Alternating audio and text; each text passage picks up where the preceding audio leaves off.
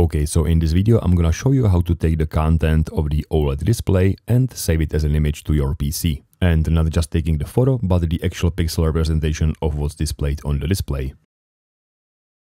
So I have this simple gauge project using the Arduino UNO and the OLED screen. And this one is the SSD1306 128 by 64 pixel resolution connected using the u8g2 connection. And it's just showing this simple animation of the gauge going from the minimum to maximum values and then go back. And again, I want to take the pixels that are displayed on the OLED screen and save them as an image to my PC. And I will show you 3 ways how to do that. And the first way is to use WOKWI, which is a free online Arduino emulator that I use for many of my projects.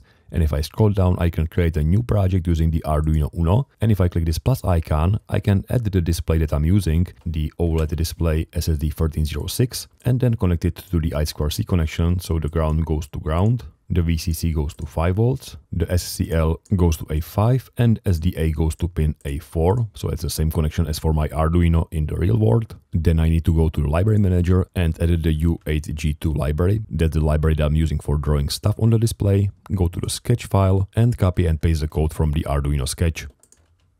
Finally press the run button and we should see the same animation running on the OLED display in the browser. Now what's cool about WOKWI is I can right click this display and select save image or copy image, and if I then open some graphic editor, for example Photopea, I can just paste the image in here, so edit, paste image, and it should be there. And this is probably the simplest and fastest way how to save the image from the OLED screen, but if you want to save an animation, you have to manually export every single frame, which might take some time. So for the second method, let's try capturing the video of the real OLED display. And for that I would usually use my phone, but this time I will use something different, and that's this microscope from the company called Andonstar, since they were kind enough to sell it to me and became the sponsor of today's video. So thank you Andonstar. Now there are certain advantages of using the microscope to capture the video. You can get much closer to the display when capturing the video and pretty much fill the entire frame with just the pixels, and you also get almost no perspective distortion. I like this microscope because it has this big 10-inch display so you can see every single detail. It also has the adjustable LED lights and interchangeable lenses. It also includes endoscope and a lot of different accessories. Actually so many that I haven't tried all of those yet. And here is the video that I've just recorded. There is a little bit of blinking, but that's something that's hard to get rid of because of the synchronization. But other than that, we see all the individual pixels. So let's zoom in a little bit and capture it again. And the blinking is slightly worse, but now the pixels are as big as they could be. So I've only made one more change, and that is adding pixels into corners. With those, it will be much easier to get the screen size. For the next steps, I will be using the Adobe After Effects, but any video editor should do the trick. So here is the imported video resized to nicely fit inside the frame. And I've used this grid to see if those individual pixels are somehow aligned inside this grid, which seems to be the case.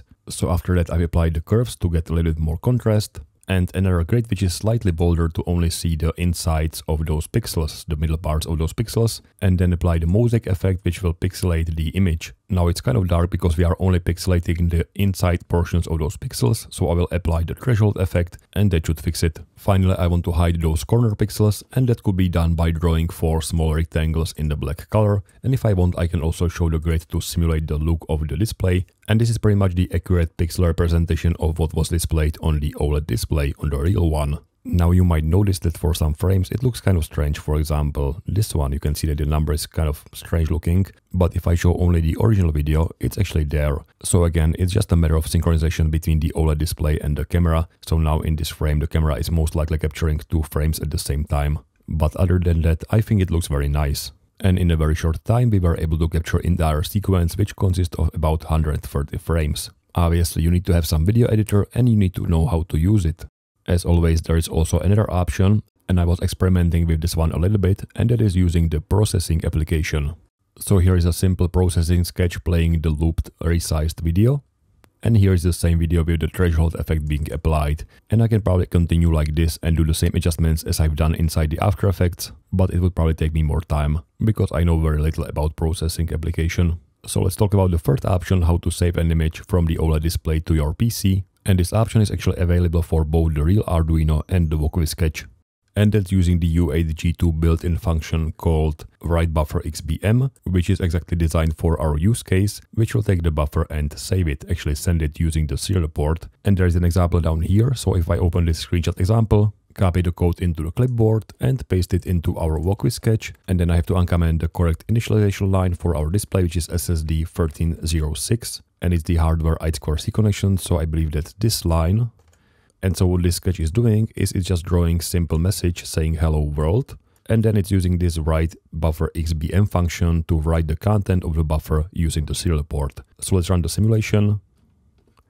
And right away you can see that there is some output inside the serial output. So I'll stop the simulation and copy one piece of this code. So starting from here, going up here. Now it might be tempting to copy this array into the image to CPP website because there is an option to paste the byte array and convert it back to the image. But if I do so, and I have to get rid of this beginning and click the read as horizontal, you will see that the image down here is somehow wrong. And you can see how wrong it is once I paste it into the Photopea editor. And the problem is that the bytes are swapped.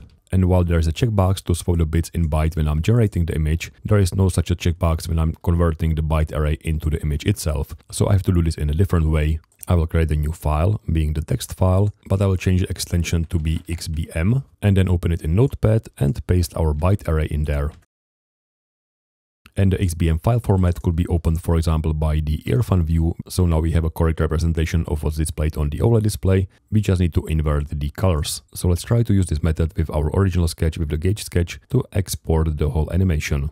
So this is our gauge sketch, and the only thing that I need to do is to copy this u8g2 WriteBufferXBM. So after we send the buffer to the display, I want to also send the buffer to the serial port. It might be also a good idea to start the serial communication, so from this setup I will copy serial begin and paste it into my setup function, which is located here. So I'll paste the serial begin at the speed of 9600 bauds and restart the simulation. And immediately you can see that the serial output is filled with characters, so I'll keep it running for a while. And you can see on the display how slow this is animating because we have to output all those characters. So now we are down to very slow frame rate, but that's perfectly fine. Let's keep it running for a few more seconds.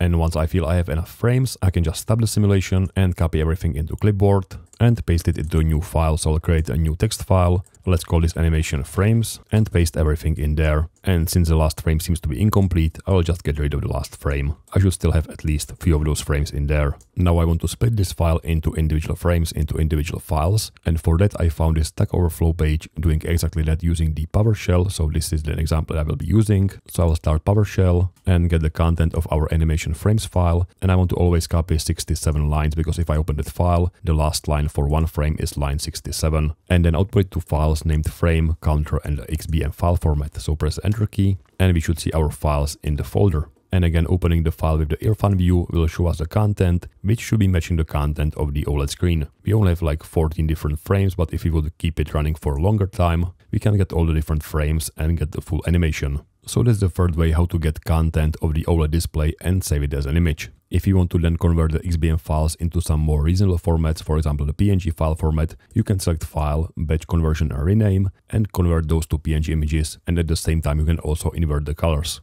Hopefully this video gave you some ideas about capturing content from the OLED screen that you can use in your own projects. Again, all of those methods have some pros and cons, so it's up to you which one you choose.